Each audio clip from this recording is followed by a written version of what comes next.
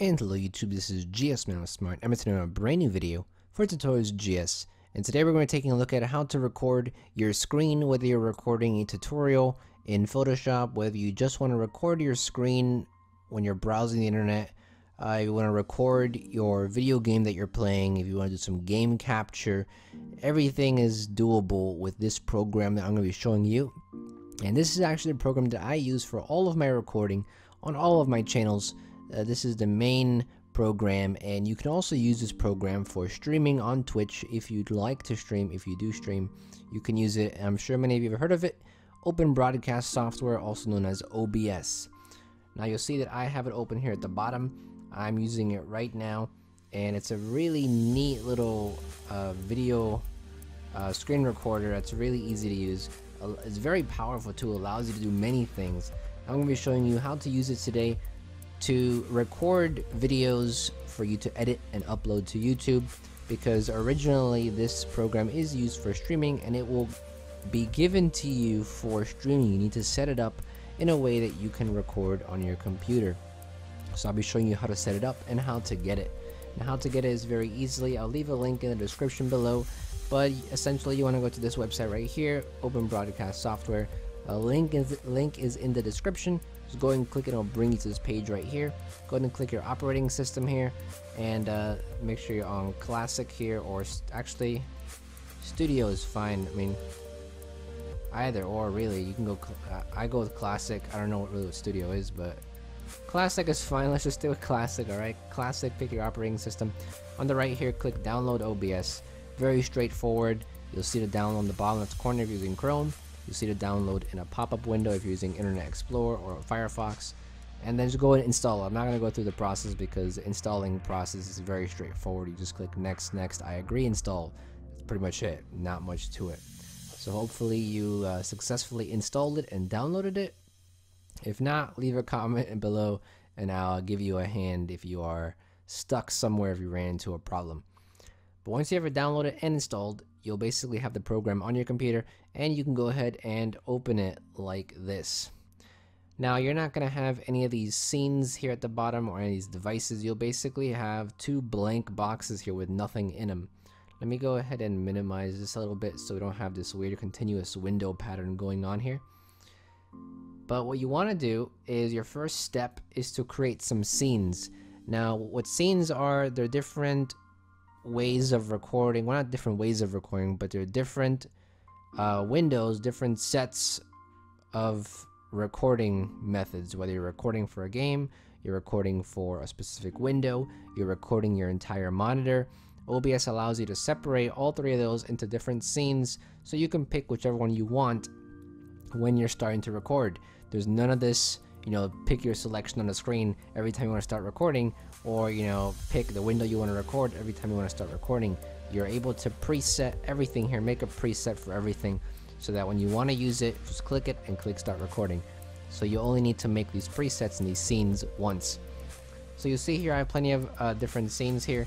I have my main desktop recording here, and I have several other games that I usually record on for my gaming channel. I have a scene set up for these as well. So right now this box will probably be empty for you. You want to go ahead and right click it and click add scene. Go ahead and name it whatever you'd like. If you're doing this for a game capture, you may want to put it as the name of your game. If you're doing this for just a monitor or desktop recording for a tutorial, or if you're just recording your browsing, your internet browsing or whatever, then just name it whatever. It doesn't really make a difference. And then go ahead and click OK. Now you'll see that my screen went black for just a second, and that's because we're recording right now, so when we create a new scene, it switches it to that scene. But you'll see that you can easily switch between different scenes here, and makes it very easy for streaming especially, but also when you're recording your own videos. If you're recording, say, your game, and then you want to switch back to your desktop real quick, you can easily just assign a hotkey here. You can right click and assign a hotkey for each scene, or you can just open this window up and go ahead and click a different scene, and it'll start recording the different window you have assigned to it. But let's not jump ahead of ourselves. Right now you probably just have this scene created here. Right now mine is this one right here. You may have a different name, but you'll probably just have this right here. And what will happen is that when you click each of these, you'll get a second box on the right here, and this second box on the right here will have all of your devices, all of your capture devices. So if you want to record your monitor, you're going to have to click monitor capture. If you want to capture your game, you need to click game capture. If you want to add your webcam tool, you need to click webcam capture. But essentially, you want to click your scene. In the right side here, you want to right click and click add. Here you'll see we have a variety of options. We have a video capture device, which would be something like your webcam. You have a game capture device, which would be a game you're playing, like Guild Wars 2 or League of Legends or whatever you're playing. That's for game capture. You can add text to your recording. If you want to add like a little watermark, you can do that and then position it on the top right, or you can move it around on the screen here. You're also able to put in images, and you have your window and monitor capture here. Very standard. So if you want to go ahead and do a game capture of a game you're playing, go ahead and click add a game capture, and you can name it whatever you'd like. And once again, you'll have a window pop up here. And what you want to make sure when you're doing this is make sure you have your game open and you have it running. If you don't have it open and you don't have it running, it will not show up on this list here. So make sure you have the game running, and then it will show up on this list here. You can click it and then click OK, and it will basically be saved. Now be aware, if you have a monitor capture and then a game capture as well, you're gonna have to uncheck the ones you're not using. This is why I usually have different scenes for my monitor capture and for my game capture, so that I don't have everything in just one scene. You want to take advantage of this because OBS does a really good job at allowing you to do all these things. It's a really powerful program. So that's how you do a game capture. If you want to do a monitor capture or a window capture, click add a window capture or monitor capture. Essentially for window capture, you want to do the same thing, select the window. And for monitor capture, you'll click your monitor if you have multiple monitors, and you can just go and click OK, and monitor capture will pop up here. So very easy to set up your scenes, very easy to set up your capture devices. Now something really cool, like I said already, you can add images and add your webcam and then move it around the screen. I'll go ahead and show you a sample of that right now. If I go and add an image, and you can name your image if you want, click OK. And then here at the top, click browse, select your image. You can change the opacity here, do all kinds of stuff, change the color and whatnot. But for the most part, most of you are just going to add an image like I do. So go ahead and click browse. Go ahead and find your image like I have right here. Once you found it, click OK. And you'll see right now we have a picture of Orin here. And you can actually right click the image here and then go to position and size. And you can move it to different portions of the screen. So it's really cool. You can add watermarks or little logos and move them to wherever you want them to. As you see, it even updates right now. When we're recording, you'll probably see this Orin character on the bottom right corner of the screen, like I have it here. So this is your preview right here, basically. So you can add all kinds of cool stuff. And if you want to remove it, you can just right click and then click remove and click yes. So those are pretty much the basics on adding scenes and adding different devices and adding different images and stuff like that. So that's basically how you set that up. Now what's even more important is to make sure that you have your microphone set up, and you are also able to record your audio on your computer by clicking this button right here. So it's really convenient. You don't need to use Audacity to record your computer volume separately or whatever. OBS records everything at once basically, and it's really cool. So you can go and click this if you want to record or not. You can even change the volume, moving this up or down. Very easy and convenient. Now the important part is to make sure to check the settings. The settings is right here. You can go and click settings, and this will open up a new window like this. Now in this first box right here, you'll just have your profiles. You can make profiles for different settings. If you're streaming, if you're recording for a game, if you're just recording your desktop, maybe you'll have different profiles, different settings. Me, I just have one setting. I just have one profile setting right here.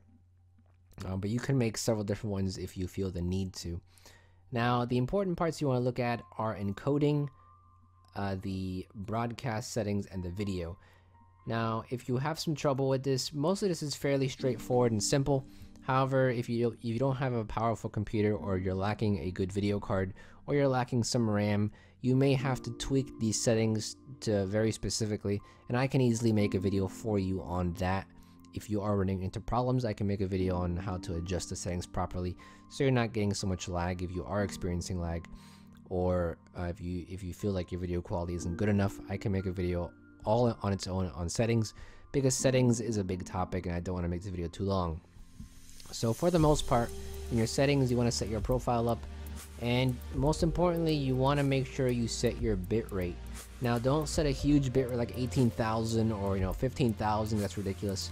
YouTube doesn't even recognize such a high quality, and for the most part, most of you are gonna want to upload 1080p, and 1080p I believe is from 8,000 to 10,000. I think they have a chart on the YouTube website. I'll see if I can link in the description below for different bit rates, but I'm running on 8,000 bit rate, which is just fine for uploading in 1080p. You want to change your bit rate, you want to change your quality balance to 10. I have it to 10, it works fine for me, and that's pretty much the important part for encoding here. And then what's really important is going to broadcast settings and making sure you have file output only selected. Don't click the stream one, make sure you have file output only selected, and it'll allow you then to select a path here for where your videos will be saved. You want to click the browse button here and make sure you select a folder where you want to find all your videos. All the recordings that you will do will be in this folder that you select. Now, after you've selected your folder, you'll see that you can add an extension at the end. I'm using .mp4. You want to add whatever extension you want. If you hover your mouse over this box, it will give you a list of different extensions you can add. But for the most part, you're going to want to put .mp4 because that's the best way to upload your videos for YouTube, and it's also good for editing. You can do .avi as well if you don't want to lose that much quality while editing and you're rendering it again. But I just use .mp4. I like it. It's not too big of a file size. AVI tends to be pretty big in file size, but you can use whatever you want. Just make sure you have a dot something after that. You need to have that. If you don't have that, then you can run into some problems, and we don't want problems. So make sure you have dot something after that slash there. Everything else you can pretty much leave the same. And the last important thing you want to look at is video and audio. For audio, you just want to make sure you have your correct microphone selected. For the most part, you can click default and default, and it should be okay, because you'll probably have your microphone and your speaker selected at the bottom here. When you click playback devices and recording devices, whatever is set to default here will be what you're using for default here. If you don't want to use your default stuff, then you can easily just select what you want to use here, and it will be just fine. But what's also important is video here. And make sure you have your correct video card selected, and you want to make sure that you have your correct dimensions written here. Now for me, I have 1366 by 768, so I have that written here. You can write your own dimensions in here, and you can also select what monitor you want to record if you're recording multiple monitors.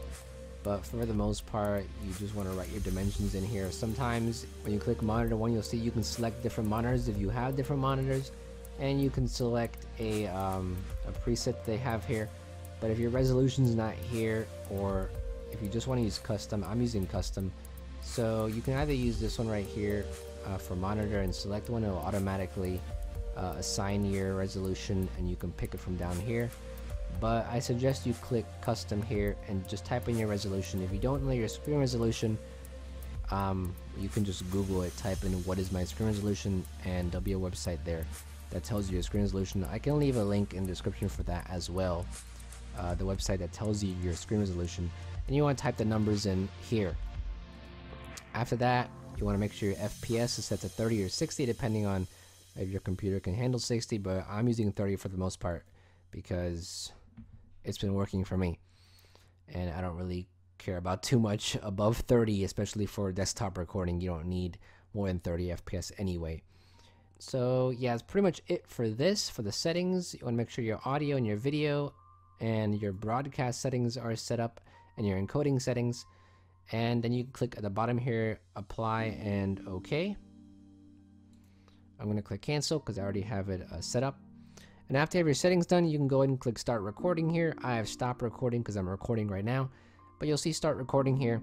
And that's pretty much it. You'll basically be starting to record, and your video will be saved into that folder that you designated it to be in when we did the broadcast settings. You have a stop record button here. You can preview the recording right here, but I think this is only for previewing a stream, and we're not streaming. But I don't really use any of these other buttons here other than settings and just stop and start recording. If you click edit scene, you can actually move the stuff around. So if you remember how I said that you can move the image around, you can move the image around freely. You can freely move stuff around. You don't need to just right click and position or whatever. You can move stuff around freely if you click edit scene here. So that's pretty cool that you can very in detailed move things around, edit your recording environment with images, watermarks, logos, all that kind of cool stuff. So that's pretty much it for this tutorial. If you have any questions, leave in the comments section below. It's pretty easy to use once you get the hang of it. But if you have any problems, leave in the comments section. I'll definitely try to answer your questions if you have any and try to help you out. And if you really want a tutorial on the best settings for recording, if you want to see my settings that I'm recording in, I don't have a very good video card, so I can share with you my settings if you're in that category with me. You don't have that amazing of a video card. It does work though. You can use this program very easily. And that'll be pretty much it. I hopefully enjoyed. If you haven't subscribed yet, go ahead and subscribe. We have plenty of other tutorials on the channel about different software tutorials like Audacity or Photoshop, Premiere Pro, video editing, all kinds of cool stuff. So go ahead and check it out if you haven't yet. And leave a like on this video, please, if you enjoyed it. If it helped you out, that'd be really great. Thank you for watching as always, and I'll see you guys next time. Thank you for watching, and I hope that this video helped you out in any way. If you enjoyed this video, please leave a like. It'll really help me out. If you didn't like it, you can leave a comment as well, giving some feedback. If you have any other comments or questions, please leave them in the comments as well, and I'll do my best to answer them. I usually respond to comments within 24 to 48 hours, depending on your question and depending on how busy I am.